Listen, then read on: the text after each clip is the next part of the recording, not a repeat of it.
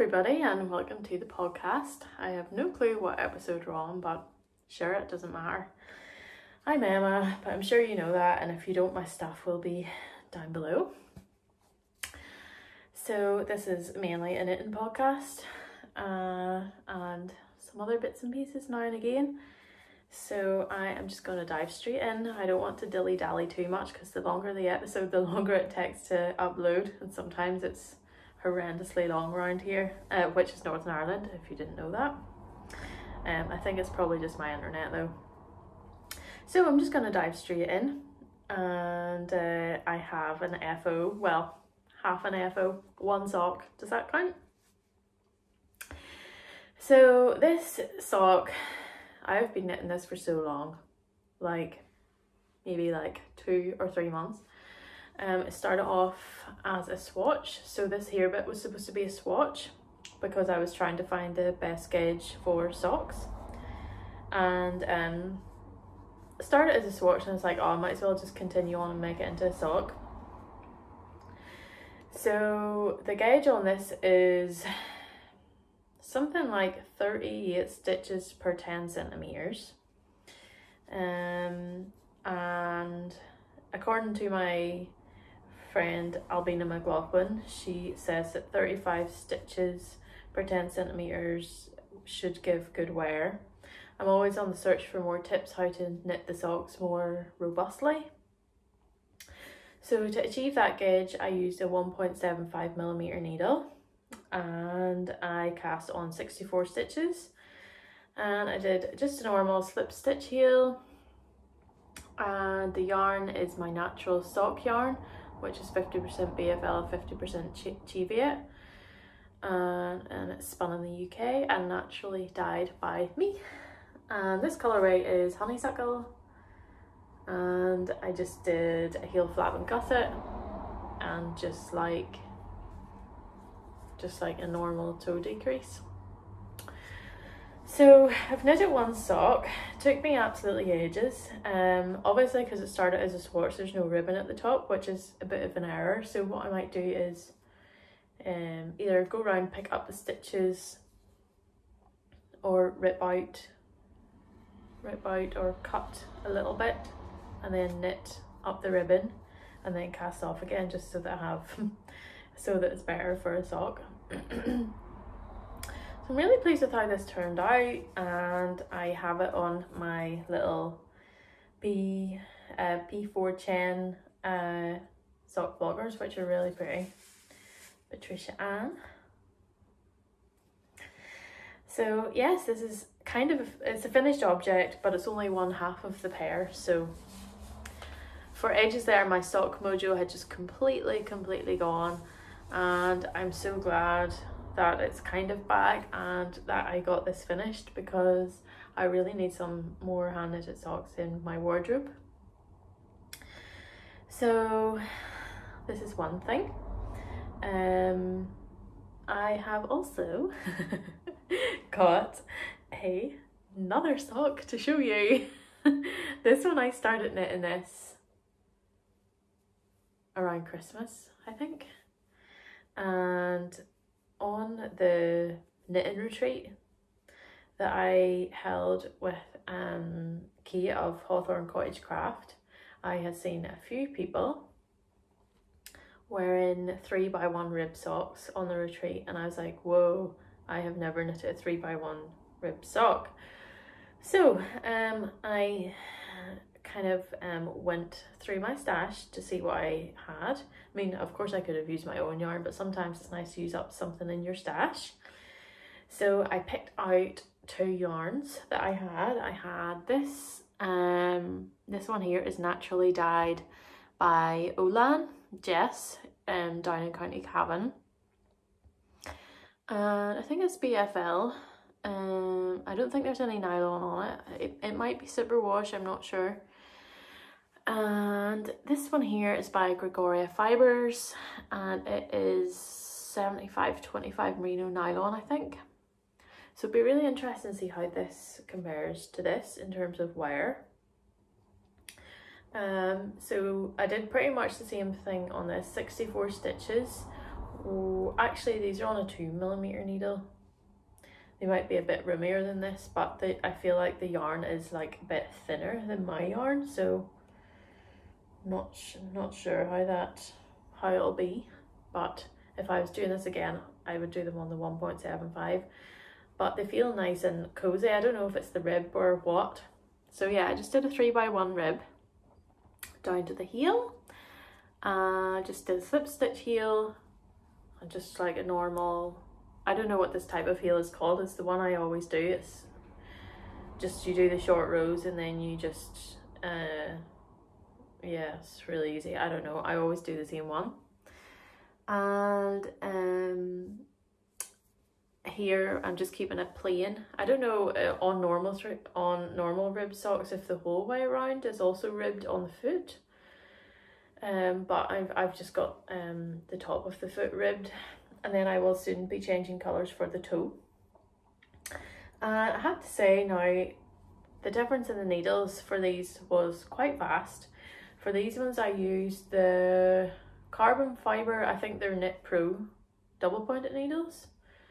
And they were quite good. Well, I thought they were quite good until I started knitting with these ones here, which are, I don't know what make they are, but they're not carbon fibre.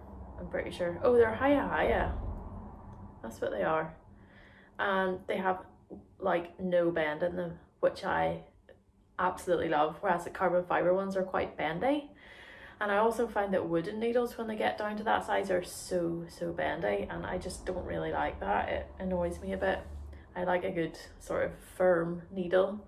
So I don't know if these are steel or what they are, but I really appreciate the nice firm needle. So and obviously like that can change your gauge, how like bendy or firm the needle is, never mind the needle size. So that is my second sock. My next thing is my Kume sweater, which you're going to be very impressed by because I have got both arms in, and I am just kind of knitting the collar, so it's all crumpled up, it's been stuffed in the bag. But so yeah, I'm going to knit the collar and then it's going to be ready for the steek. So to prepare for the steek, I have to do a crochet thing all along here, and then I get to cut, and then I have to find some tape, probably some sort of tape to put in the inside. I haven't majorly researched how to do a steek, but I'm going to kind of research that a bit before I do it. But I know I watched a video about picking up and doing a crochet thing up this to stop it unraveling, because this yarn for this is not a particularly sticky yarn at all. It's the Natural Sock DK, and it is again 50% BFL, 50% T weight, but it's a DK weight rather than the 4-ply, which is good for socks. Also doesn't have as high of a twist, so it has really nice stitch definition on the cables, and I love the colour. I dyed it with nettles.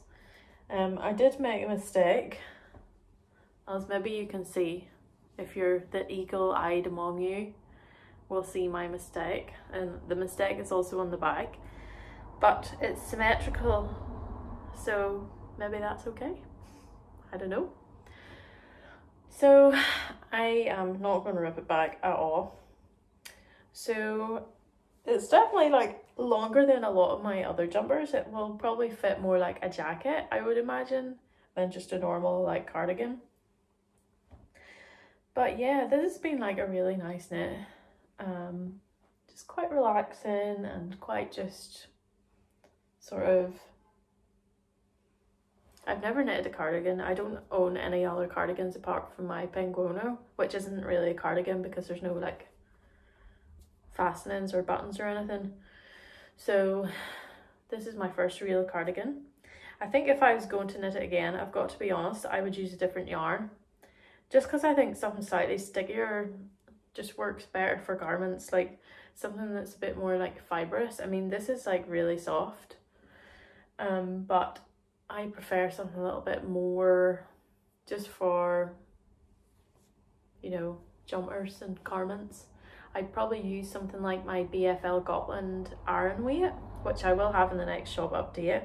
I think that would be so perfect for this project, because it's really soft, but it's like a wee bit hairy, so it would just be so cozy. I think it would be really nice. So yeah, this is this, and I'm not going to tell you my mistake. You can guess in the comments below. I'll give you a little close-up just in case that helps. So yeah, you can have fun trying to spot the mistake. So yeah, I'm hoping to have this done in the next couple of weeks. There's not much left to do apart from knitting the collar, so that's pretty good. What are my knitting dreams? My knitting dreams are more socks. I want to knit more socks. I need more knitted socks in my wardrobe because I don't actually have that many at all, and I would like some more. And I wear socks every day, and it's nice to have a little stash ready for the winter. So that is one thing I definitely have in my mind. Once I finish my Kume sweater, I'm going to start a project for my husband. I'm going to knit him a nurtured sweater. He wants it full length, not like my cropped one. His belly would be very cold. And I am going to knit it in my BFL Massim iron weight in the mustard green colourway. So I've dyed the yarn, I've swatched, I've got the needle size, I'm good to go. But I just need to finish some things first. There's too many projects, too many things going on in my head that I want to do.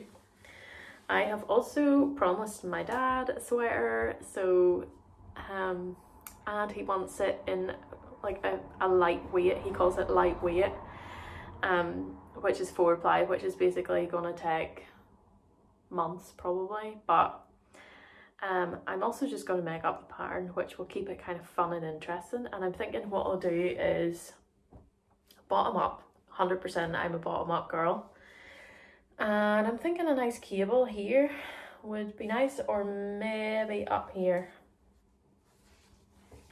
and then maybe just raglan and just like a round neck. And I hope to knit this in one of my upcoming limited edition bases, which will hopefully be with me maybe before the end of the year, within a year, we'll say within a year. I have sent off so many things to the mill, but this is me totally going on a tangent here. Some really interesting and different breeds that I have sourced from around Northern Ireland, and I am so excited to see how they come back. A lot of naturally coloured fleeces, kind of browns, blacks, greys, that sort of thing. So yeah, I'll probably choose one of those for that particular project, which I'm hoping that I get it cast on before the end of the year. That would be good. I also have 2 more projects. I had in mind since like halfway through last year that I wanted to spin and knit my own sweater. I used to do a lot more spinning than I do now, and I've never spun enough to knit like a sweater or a jumper with it. So that's one thing I've been wanting to do for so long. And I was clearing out, well, I wasn't clearing out, I was just going through my wool pantry or stash or whatever you want to call it, and I came across a skein that I had spun up of what was it? Oh no.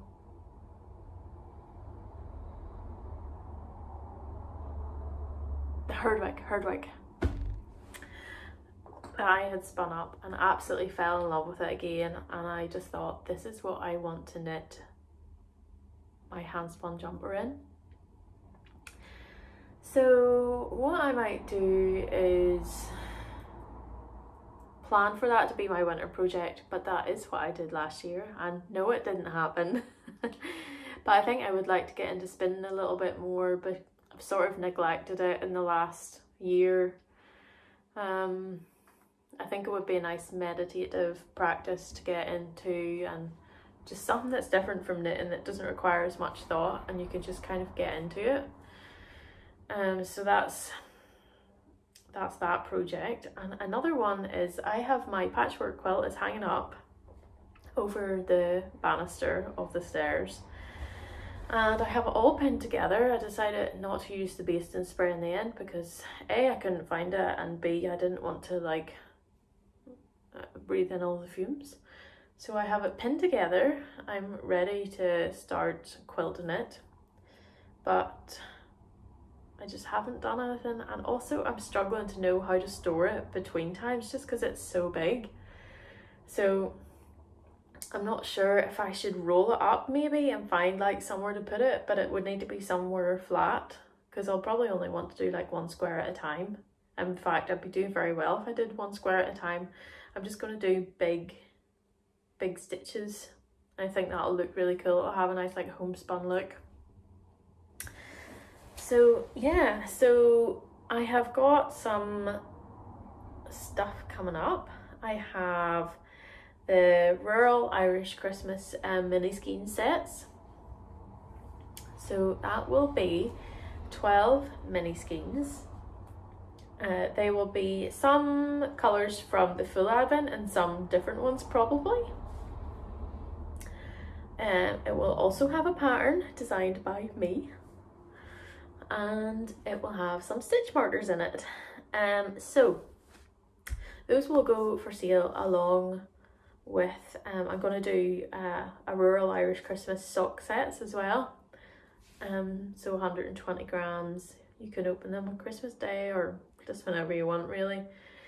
And I think I'm going to make those two colours from the full advent. I know which two, and they look really nice together. I kept like seeing them together and was like, I need to like, this needs to be the sock set.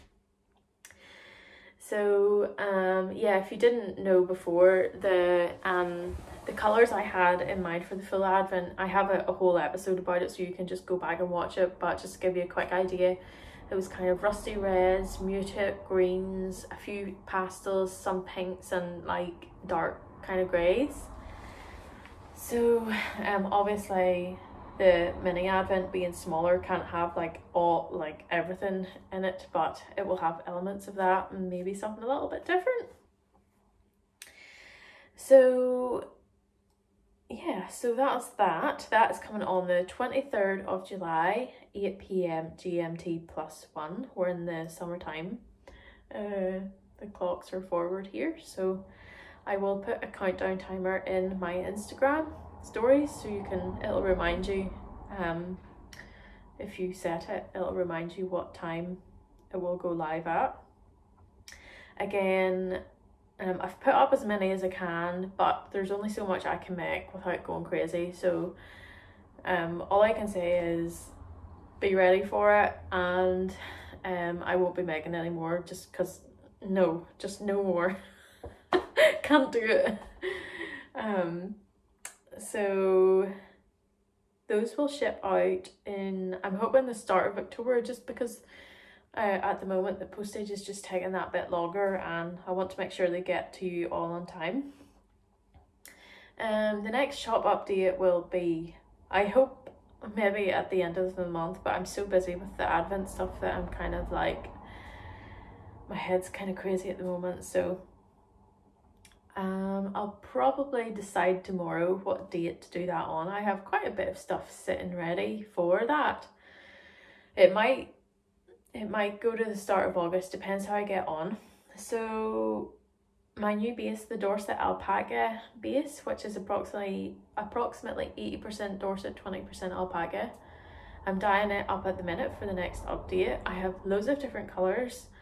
I'm doing an indigo dye day next week, so I hope to do some blues and greens as well for that. And I've done quite a large range of colours. I have dyed up almost every skein that I had of it. I'm not even sure how many I had. I maybe had like not very many compared to the Cheviot, which is all sold out now. Maybe a couple of hundred skeins. So after that it's gone. I won't be doing that base again. In other news, I will be heading down to see Jess Olan, who I was talking about. That's her yarn there. I'm going to visit her tomorrow. I am leaving off some fleeces to get spun at her new mill, which is in County Cavan. It's about 2.5 hours away. And me and my dad are going to go and take the trailer, and it's all in the trailer now. It's completely full. And we're going to just make a day of it, I think. So it'll be really interesting. I don't know if I'm getting the full tour tomorrow or not, but I think when I collect the fleeces, Jess is going to show me around, and I'm going to do a little podcast with her, and she might give us a little tour of her mill and maybe a little bit of our dye studio. I don't know. So if you're interested in that, you can stay tuned and subscribe, as they say. So yeah, I think that's all I have for today. I'm trying not to make it too long because I said earlier about the internet. And I hope you enjoy all the nice walk, beachy footage. I took loads of it when I was out on Monday. It was a bank holiday, so we went for a really, really long walk. It was something like 6.5 miles. And we got an amazing pizza at Bothy Coffee. So if you're around the north coast, it is so good, so good. And they have like outside seating and stuff, so it's really nice. So yeah, hope you enjoy this episode, and I will see you next time.